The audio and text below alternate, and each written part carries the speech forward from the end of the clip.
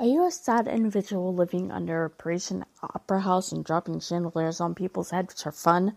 Well, you may want to stop because that's a crime and get yourself a podcast. How do you do that? Easy. It's with Anchor. Anchor is a totally free app and website, and you can record from your phone or your computer. You don't need fancy smancy equipment. Seriously, I have recorded podcasts from my bathtub while I was bathing. Anchor is free and super easy to use. Anchor has really simple podcasting tools. You sign up and then you start podcasting. It really is that simple. Within an hour of starting my podcast, I was already distributed on Spotify. Now I'm on Spotify, Google Podcasts, Breaker, and Radio Public. So look for the app or the website. The website is anchor.fm. And the app, just go to your friendly local app store and look up Anchor. That's Anchor. Happy podcasting. Hello, my hoopy fruits. It's Sarah from the Koi Study Breakfast. And for this section of episodes, we will be discussing The Secret of Terrell Castle by Robert Arthur. It is the first book in the 3 Investigators series. And I actually wrote a bit about it on my blog, and then due to chronic illness, my hands got tired, so I decided, why not talk about it? The posts are still up on my blog. I'm not going to delete them for the podcast. That's kind of silly, but I will kind of go over some of the same material. There were some parts of it that were scheduled to be posted, but I think that I'm just going to delete those. I'm not going to bother. So anyway, my history with the 3 Investigators. Well, first of all, the series was published in 1964. I actually discovered the books by accident. I was at a library sale where you could get books for like super cheap, like $0.25 a book, and it was like $1 for hardback. So it's like a ridiculously good deal. Like even for the 80s, this was back in California when I lived in Southern California.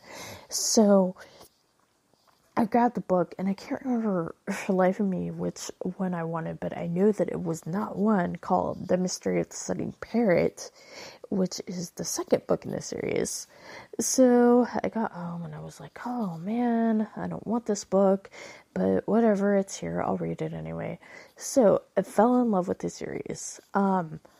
Unfortunately, the books were like 20 years old, and they weren't like up in like Crown and Walden Books and stuff like that. So I had to do a little hunting, and this was like before eBay and things like paperbackswap.com, where you could easily, just type it in and find it. So it took me a while, but I actually got hold of most of them. I was pretty proud of myself, and then they all disappeared. So now I have an electronic copy of it. So that's what I'm going to be reading from. And I will be reading some section of books because some of them, especially the intro by Alfred Hitchcock, are just, they have to be read to be understood their glory. And by the way, in case you're wondering, no, it's not actually Alfred Hitchcock. I'm not even sure how that works. I guess they say this actually has no resemblance to any person living or dead. I think that may be why they do that. But anyway, I've been babbling enough. I really like this series, and I'd like to talk about it with people, but nobody else has read it, so figure, hey, talk about it on the podcast. Anyway, hope you enjoy it as much as I do. Bye. Just a little warning before you get started. If you hear any strange noises, it is because my feral goblin child, who I love dearly, is playing Minecraft. Thanks. And here we go. Secret of Terror Castle by Robert Arthur. Notice to the reader. You are under no obligation whatever to read a single word of this introduction. Alfred Hitchcock. Now, I have to disagree. I think you have got to listen to this introduction because it contains some really fun stuff. And no, I'm not going to try and imitate Hitchcock's voice. There is no way I will be able to do that. So, Alfred Hitchcock. Introduction. I seem to be constantly introducing something. For years, I've been introducing my television programs. I've introduced motion pictures, and I've introduced books of mystery, ghosts, and suspense stories for my fans to shiver with. Now, I find myself introducing a trio of lads who call themselves the Three Investigators and ride around in a gold-plated Rolls-Royce, solving mysteries, riddles, enigmas, and conundrums of all kinds. Preposterous, isn't it? Frankly, I would prefer to have nothing to do with these three youths, but I rashly promised to introduce them, and I am a man of my word, even though the promise was extorted from me by nothing less than sheer skullduggery, as you will see. To the business at hand, then. The three boys who call themselves the Three Investigators are Bob Andrews, Pete Crenshaw, and Jupiter Jones, all who live in Rocky Beach, a small city on the shore of the Pacific Ocean, some miles from Hollywood. Bob Andrews, who is small but wiry, is something of a scholarly type, although with an adventurous spirit. Pete Crenshaw is quite tall and muscular. Jupiter Jones is... Well, I shall refrain from giving you my own personal opinion of Jupiter Jones. You will have to decide about him for yourself after reading the pages that follow. I shall simply stick to the facts. Therefore, though I would be sorely tempted to call Jupiter Jones fat, I will simply say, as his friends do, that he is stocky.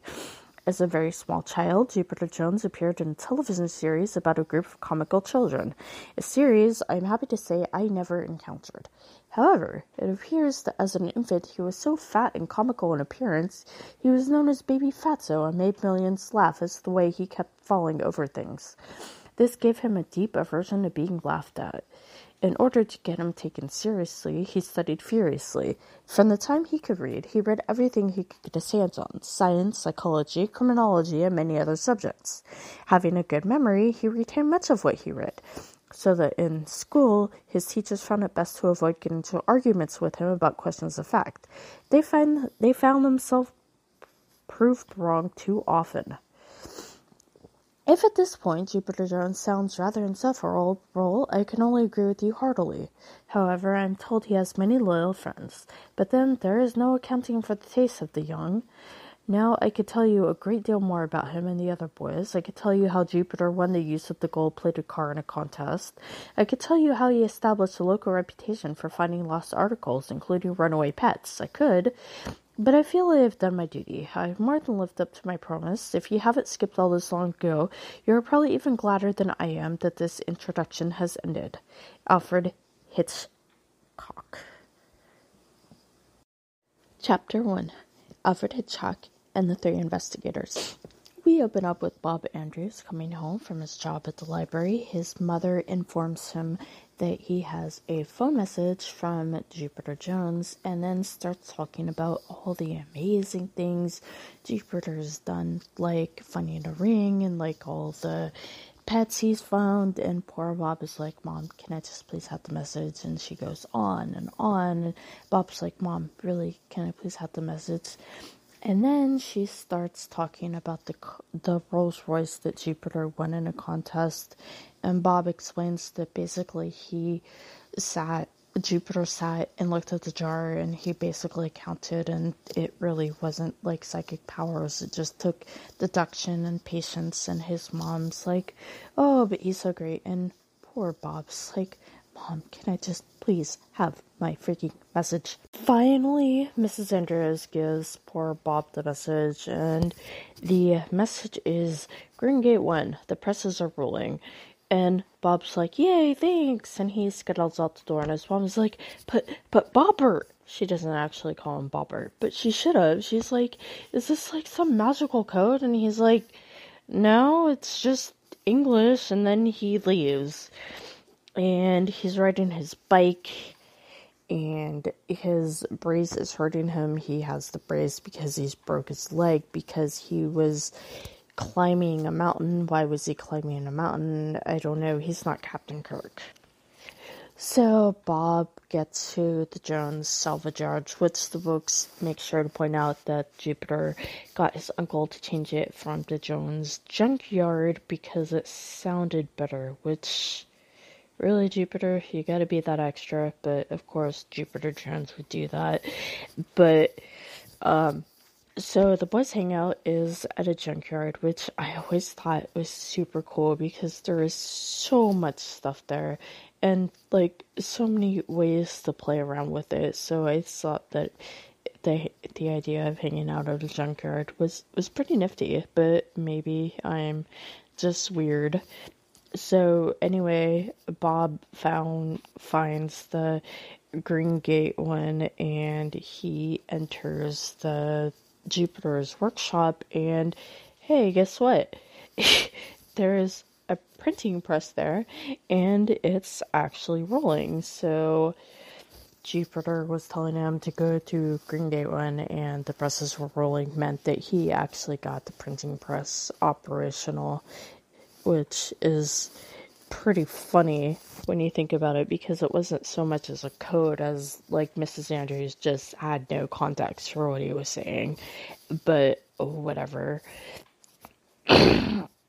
So Jupiter has been printing out business cards and they are the three investigators. We investigate anything. And then there's 3 question marks and there's the first investigator, second investigator, and third.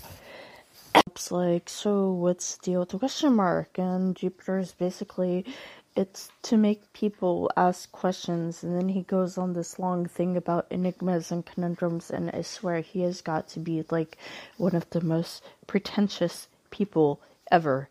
So pretentious. I love him as a character, but he is just beyond pretentious, and not in a really good way either. So anyway, Jupiter's like, yay, we have our first case, but there's a problem, which is that Alfred Hitchcock is looking for a haunted house for a movie in, and they've tried,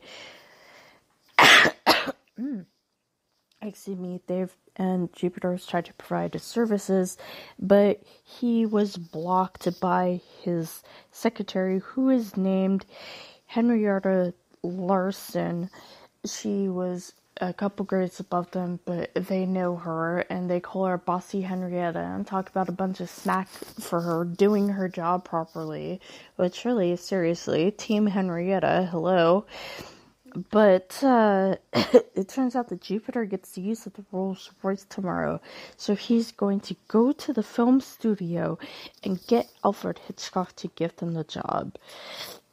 And he hands Bob, like, one of the business cards with the word Terror Castle on the back, and Bob's like, sure, whatever. And then Jupiter says to him, and I quote, carry a supply of our cards with you at all time. They will be your credentials, and tomorrow every man will do his duty, come what may. Do you see what I mean? That's just weird. Jupiter is such a weird kid, but I love him and I love these books, and this is gonna be really fun. But yeah, so that's the end of chapter 1. Have a happy day and keep it fruity.